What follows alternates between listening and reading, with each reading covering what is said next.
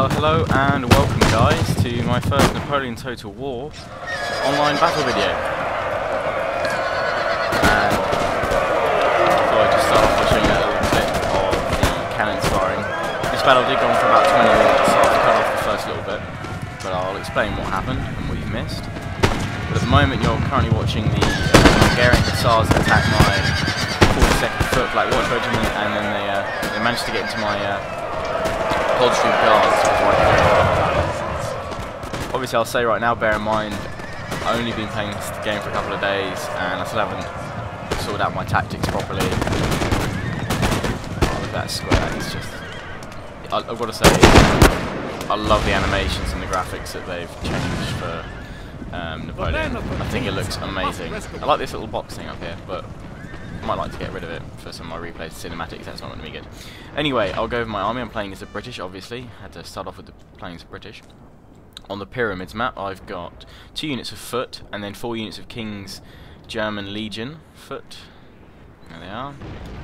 And then I've got 2 units of King's German Legion light foot, and 2 units of just normal, regular light foot.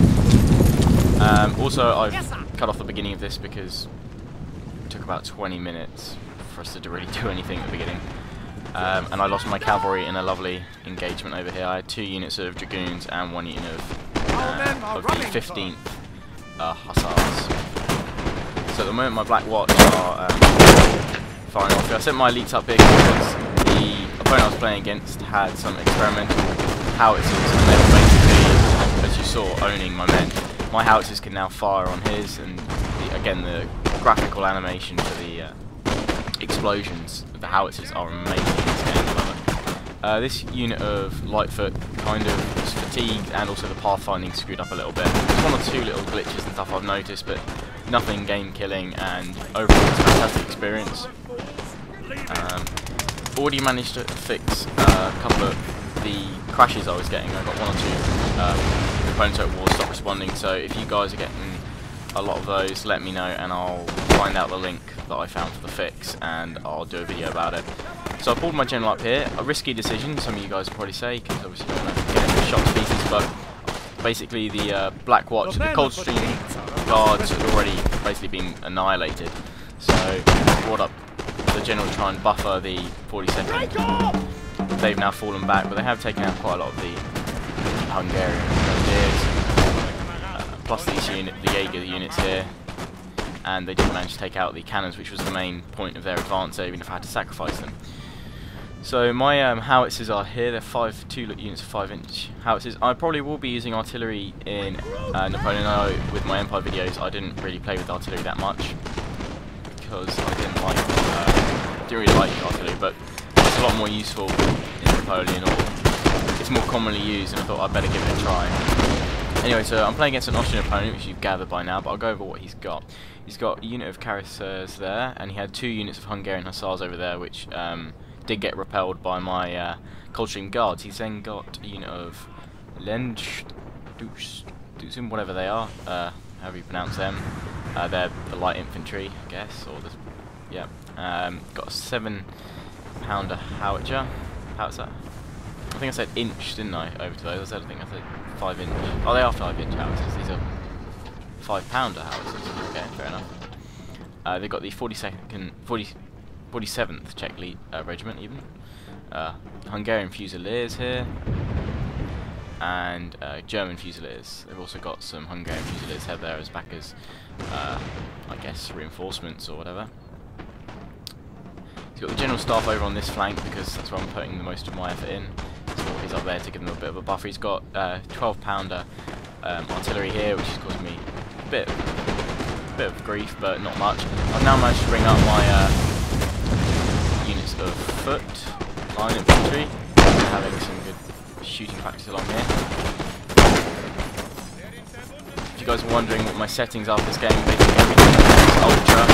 I've got 4 times anti-aliasing, and yeah, apart from that everything's basically maxed out that I can have. And at the moment I'm getting around about 22 FPS when I zoom right in. That's recording, mind you, though. Normally it's around about 30, 40, and then if I'm zoomed right out, about 50, 60 for watching battles.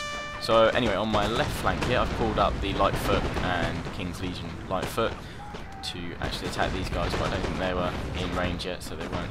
Some were reloading anyway. Moving up my units of line infantry here to try and create a flank over here, and also bring them over to so I can form them in square should the cuirassiers attack me.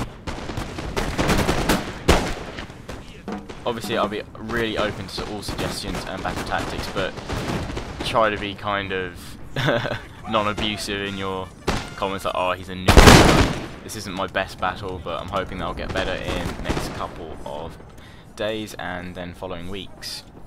Anyway, so I've got my Lightfoot positioned up on this hill here, and I've managed to basically crush the majority of what was going on with his right flank, and I brought up the rest of my line infantry, which done a good job here, sort of flank round the unit here. But the general is now retreating behind his men, obviously trying to bolster his ranks. I find that a lot of the time generals, I actually find them quite useful, although I generally just go for the normal general staff. I don't bother splashing out for Wellington or anything like that. I've also decided to pack up my howitzers and move them closer so I can do a bit more damage. And over here we can see the cuirassiers have charged in, but I've managed to form my men in squares. They have attacked the flank of my Lightfoot, but obviously they've only killed a couple of men. The squares are formed in time.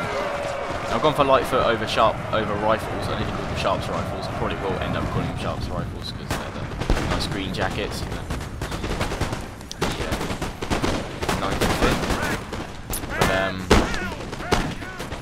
I played around with the rifles and I actually found that light infantry tend to be better. The skirmishes in this game are really good. But I probably will end up putting a couple of units in a build if anyone could suggest one that they find that's actually useful with them in. But generally I find the Lightfoot are just as good once they get in close. General there rallying his troops down there. My men sending in a hailstorm of bullets. To begin with I was kind of like, oh, I missed the fire by rank effects, but actually when these guys get firing down the line, again with the new animations, lighting effects, I think it looks just as good, if not better. And I've got to say, I don't know how this will come out, well I will know how this will come out, but once I've rendered it and everything, but crap seems to run a lot smoother, even though the FPS is still the same roughly as Empire. Everything seems to be a lot smoother than when I used to do this in Empire. And I've generally found gameplay is a lot smoother, but then again, it's because Napoleon is optimised for lower end systems and then streamlined for higher end systems that can't afford to run it. So anyway, yeah, my King's German Legion Lightfoot here, firing off some rounds into the 47th Czech Regiment. Going Fusiliers here, and obviously I should have moved these guys on top of the hill, but the double-edged sword here, they're not killing my men, I'm not killing them. I'm doing some damage over here though. Should be. Yeah. Should have moved them on top, but I was probably focusing on different flanks at the time. I think I was actually focusing on this flank.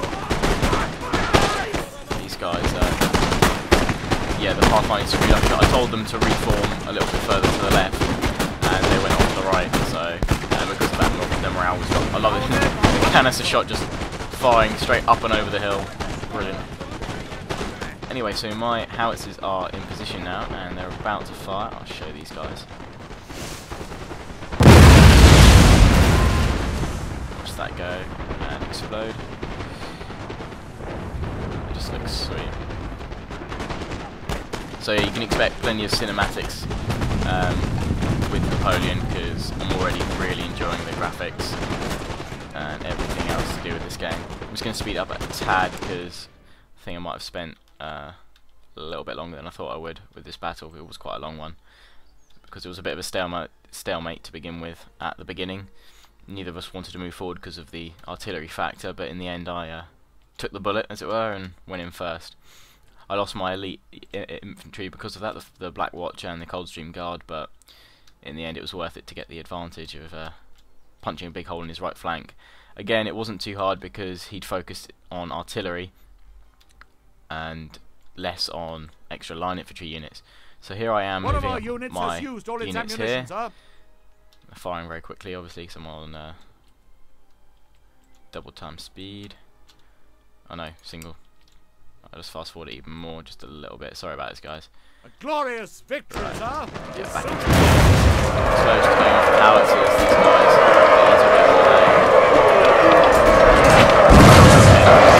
Keep the camera chasing this.